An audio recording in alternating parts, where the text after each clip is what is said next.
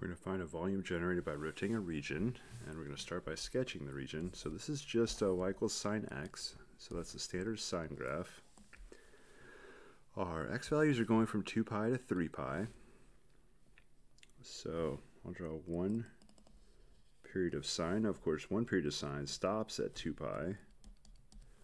And we're going to draw another half period of sine, which just goes like that. There's 3 pi. We're not using the first part of this, so we're going to ignore all that part on the left. Y equals 0, that's going to be the x-axis. So we can already see this is the region we're going to use. We're rotating about the y-axis, so I'm going to draw that rotation right there. Now we can choose if we want to go disk method. You rotate this around the y-axis, you get a disk, or shell method or cylinder method. We're going to use the cylinder method because it's this hollow shape. So I'll draw what this rotates into. Now anytime you draw a really short and wide cylinder, it's going to look a bit strange. So let's go ahead and use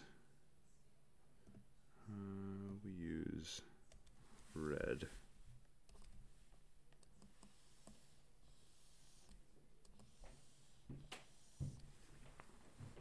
There's our cylinder.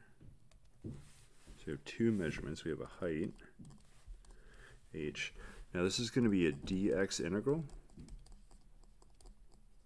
because with the way I drew the cross section, we have to change our x-coordinate to cover the entire region. So that's how it's going to be an x integral, which means your height is a function of x, and your other measurement, which is the radius,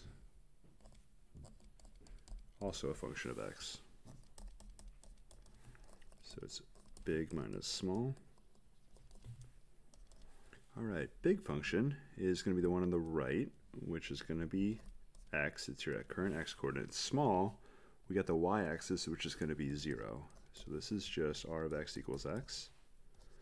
H of x also will be big minus small.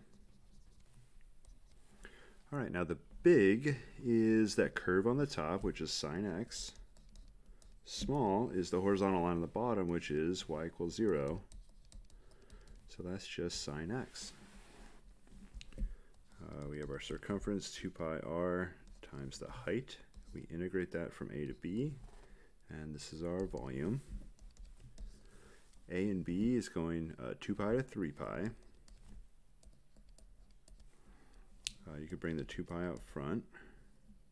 The r function, r of x is x. H of x is just sine x dx.